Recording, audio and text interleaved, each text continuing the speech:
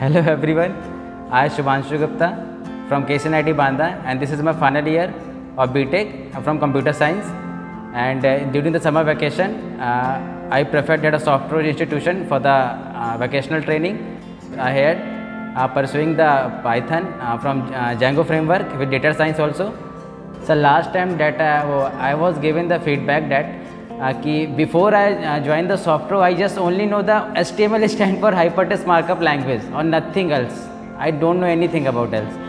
But last time I done the training from the PHP under the guidance of the Rohit sir, and this year also I joined the Python with the Brajesh sir.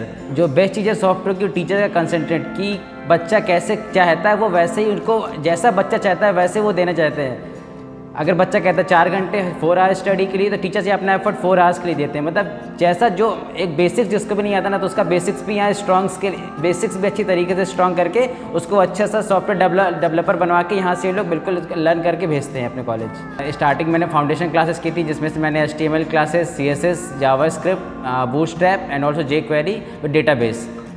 And after foundation class Python, basics of Python, and nowadays Django Python work is going on. इस बार भी मैंने अपने juniors को recommend किया है अपने colleges में कि वो लोग आएँ सॉफ्टप्रो में ज्वाइन करें और अच्छी तरीके से ट्रेनिंग करें। मैंने लास्ट टाइम भी किया था, इस बार भी किया और may B I will be next year also.